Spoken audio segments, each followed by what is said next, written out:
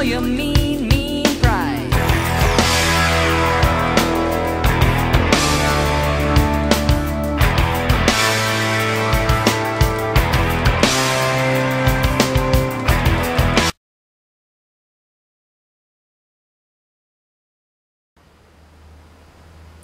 Alright guys, I'm back again, and I come to you all once again with another recent pickups video here.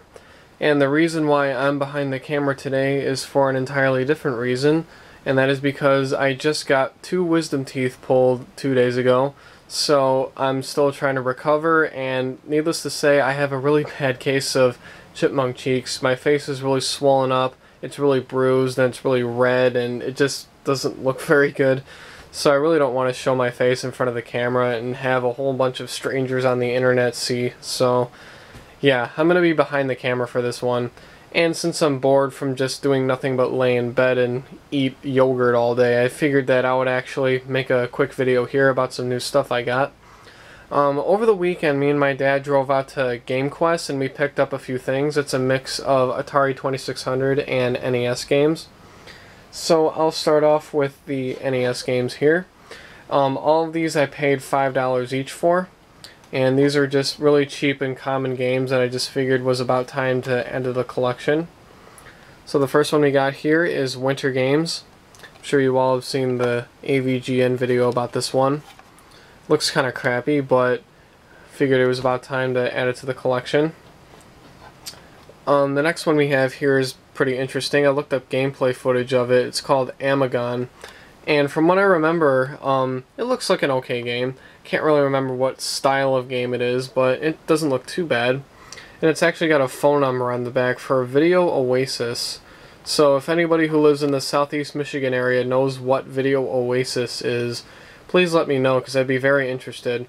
And I was also very tempted to actually call that number, but I realized that it doesn't even have an area code, so I guess I can't try that out. But still, cool. I can get that marker off, and Amagon's a pretty decent game from what I remember, at least. This game right here I have never heard of until I actually picked it up. It's called Phantom Fighter.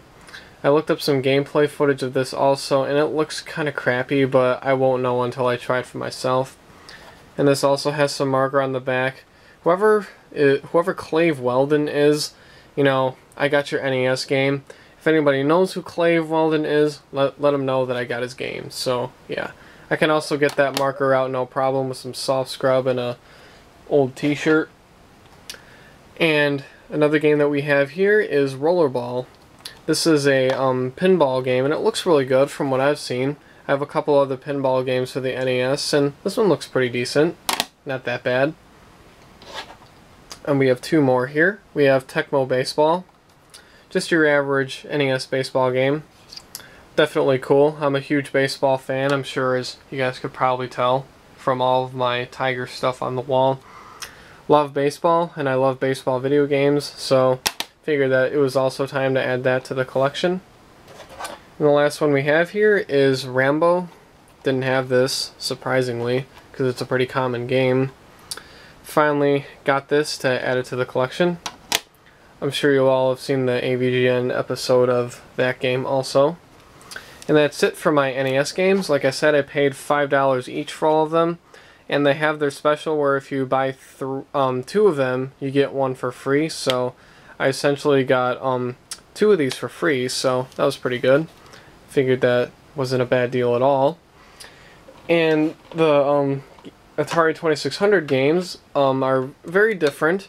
Some of these are actually pretty rare, and I'll save the rarest one for last. I only paid 25 cents each for all of these, so I figured that that was a very good deal, especially for some of these games that are in here. First one we have here is by Spectravision. This is Planet Patrol. I have no idea what this is about. I've heard of the company Spectravision. I heard that they make some of the rarest Atari games, but I have no idea what this game is all about. So there's that. We also have Journey Escape by Data Age. I have no idea what that's about. I've heard of the game itself, but I don't know what it plays like exactly.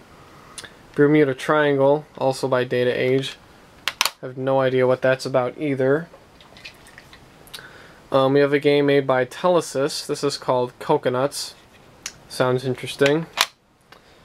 And we have two games here that are in that really weird Intellivision style casing. We have Dark Cavern. Also never heard of that.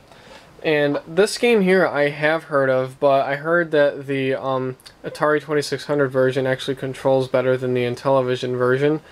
This is called Frogs and Flies, but I'm going to have to try that out for myself to see which one is better. The Atari version or the Intellivision version.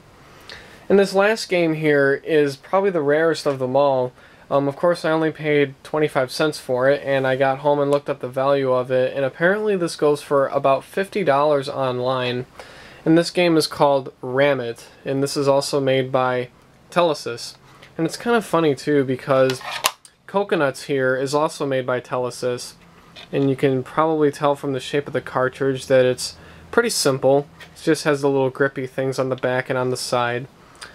And this game, Ram It, is also made by Telesys, and it's got a really weird hook thing on the front and the ridges on the side and the holes in the back. It just looks completely different from Coconuts, and they're both made by the same company, so I thought that that was pretty interesting.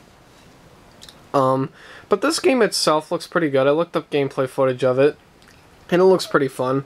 I have no idea if any of these games work, by the way. I haven't gotten around to cleaning them and testing them yet, because I've just been laying in bed for the last couple days from my wisdom teeth.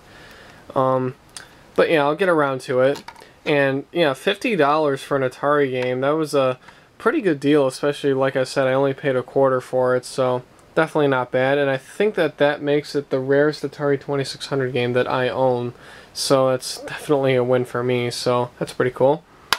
And that's it. That's all of my recent pickups, guys. I hope you really enjoyed, and I really hope that I can get back to normal and get back to making my normal videos again. So I hope you guys really enjoyed, and as always, guys, have a great day.